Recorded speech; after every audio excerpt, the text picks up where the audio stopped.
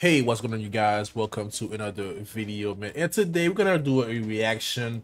We're gonna react to another interview from Club Shay Shay. Shout out to Shot and Sharp. He has been killing it ever since that Cat Williams interviews. I'm guessing he's doing like a comedian run this time. Maybe who knows what's gonna who knows who he's gonna interview next time. But I think right now he's doing a comedian run.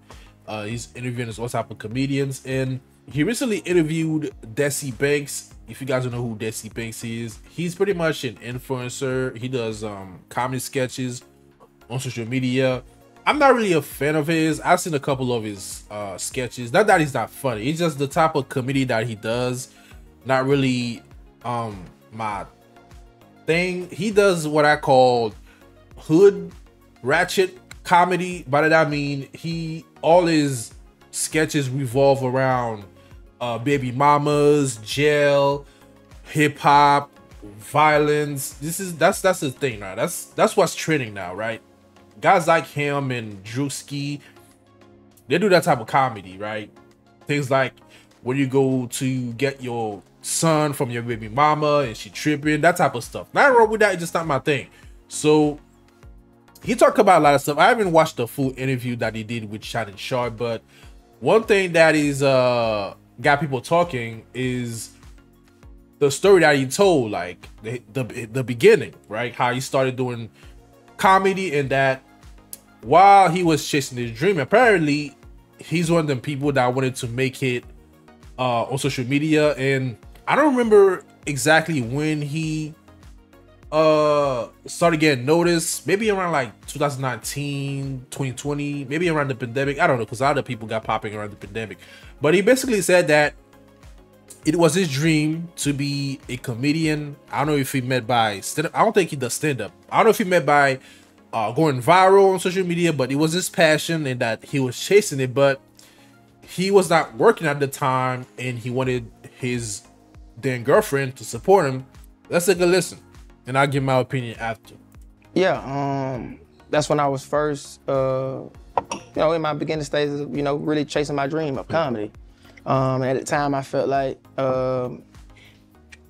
she didn't believe in my dream and my goals. I used to want her to support me so much.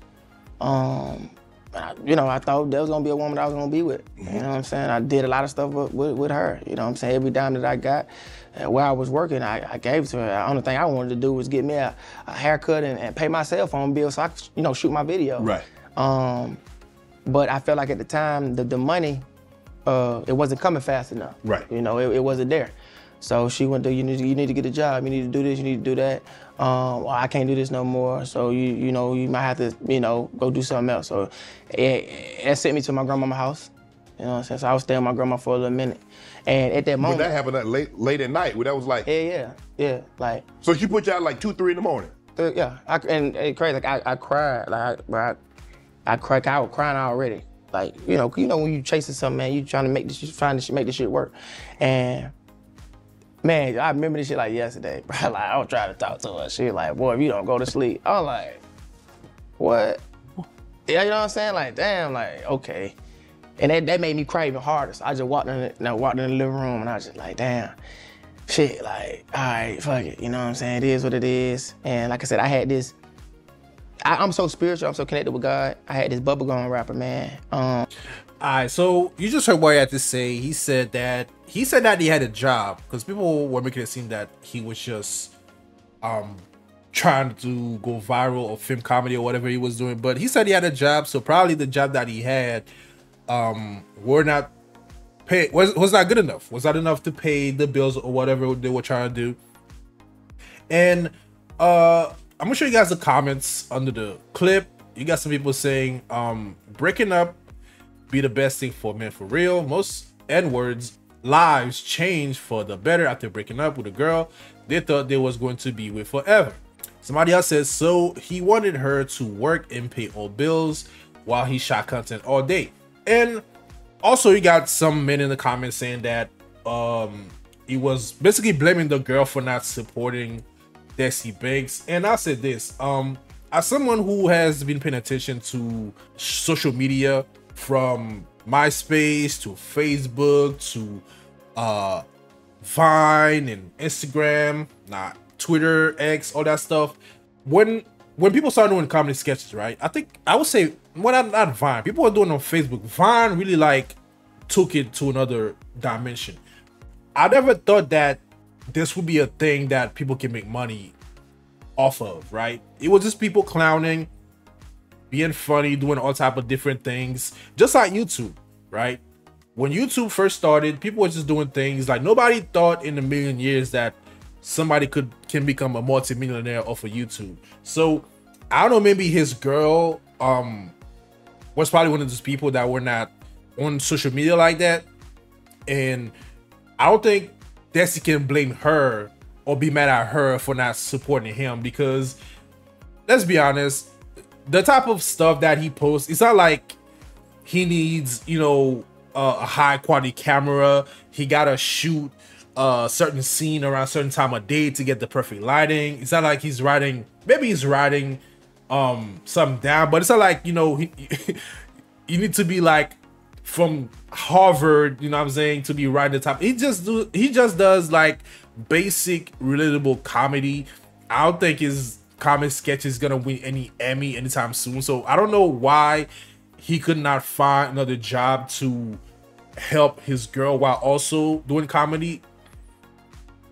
His stuff is like basically the most, it's like 15 minutes tops, because that's one of the reasons why guys like Desi Banks is popular, because this stuff is like short, to the point, you know what I'm saying? You ain't gotta watch the whole thing to get what's going on. Like, and also I think you gotta be lucky to go viral on social media, because people think that just because every couple of days somebody's always going viral. You gotta understand, out of like, for every one person that go viral, thousands don't, right? Because you got people that would have a certain genre. Like I said, right now the whole ratchet comedy is like a thing right now, so you got a lot of people doing that type of stuff, posting it on TikTok, posting it on YouTube, and nobody's paying attention, right? And also I think it's just the stars are like lined up for people that do that type of stuff, right? Because you gotta think, cable, people are not really watching TV like that anymore, because cable is expensive. And I don't think, has there been any show on TV worth watching now?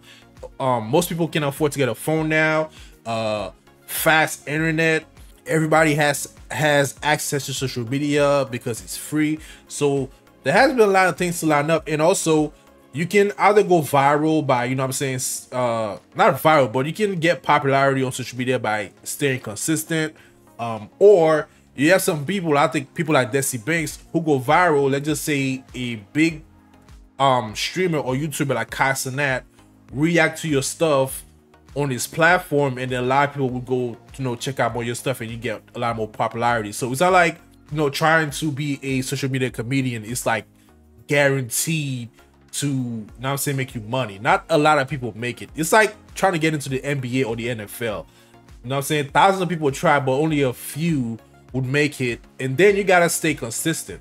Not only when you make it, but you gotta, you know what I'm saying, keep your position. Because like I said, you got a lot of people coming up. You got the Juice Keys, Desi Big, new people coming in, and whatever was trending now might not be trending in a couple of years. Because like I said, Vine was a big thing. Like the type of comedy people were doing Vine was like, you know, black people would be like, and they would do the thing, like, and then eventually nobody cares about Vine anymore. Vine shut down, and I think he's making good money. And I think the new social media comedians are smarter now. They are linking up with rappers, they are linking up with athletes, you know what I'm saying, to network. But I think Desi should have been doing more if that's somebody you care about. And I don't know what type of job his girlfriend was doing, but clearly it wasn't enough, right? Can you imagine, you just, you know what I'm saying, get off of work, you go home, and your boyfriend's just sitting there shooting comedy that she probably thought it wasn't funny. Maybe she thought your stuff was funny. Maybe she would have been more likely to support you. I don't think you can force it on somebody to support your dream. It's your dream. It's not our dream. That's what you wanted to do. She did not sign up for this. Not saying she didn't like you. She probably thought that, you know what I'm saying, you would have gotten a job to help around the house. So yeah, I think he could have definitely gotten another job or better paying job to help with the bills. I don't think he, you know what I'm saying? Because he's trying to make it sound like, yeah, the girl should have stuck around. The girl should have stuck around. Look at me now. I'm getting money. You know what I'm saying? I think I saw somewhere that he says he owns multiple homes and trucks and stuff like that. But maybe it was for the best. Maybe that's what he needed to be in the position that, you know, he's at. Somebody else says, is disheartening when you don't have a partner or even parents who will support your dreams. Yes, I know everyone's dream or may not come true. However, that still doesn't take away from someone feeling hurt or being discouraged when their partner / parents don't support their dream. I don't know, man. I don't know. Dreams don't pay bills. Okay, dreams don't pay bills. I think two things can be true, but you gotta compromise in the middle. You can't just leave everything to your parents or your partner just so you can go do something that, you know what I'm saying, they don't see. You gotta, like, then again, he's filming sketches. Like, people are making this sound like he was in the lab, like trying to build the next electric engine or something. Like he was trying to be the next Elon Musk. The guy was just filming comedy sketches on his phone. Like, he could have been, he could have gotten a job. Like, this is not the same. I can understand this guy was like trying to build some new technology. Like, he was trying to come up with some like medicine. I'm saying the next groundbreaking thing. You know, so something that he studied for, something that he went to school for. Then I get it. But the guy was just filming comedy sketches of his phone. Like, especially nowadays, like social media is oversaturated. Everybody trying to go viral. And he might have been the lucky one, because I don't think he's like that funny to me. Okay, it's okay if you find him funny, but I think he got lucky to be in the position that he's at, because I see other people that's like way more funny than Desi Banks. I think he's smart, and he got through and he's running with it. But nah, I don't think he should have forced it upon his girl to pick up all the bills while he's out here chasing his dreams. I don't go with that.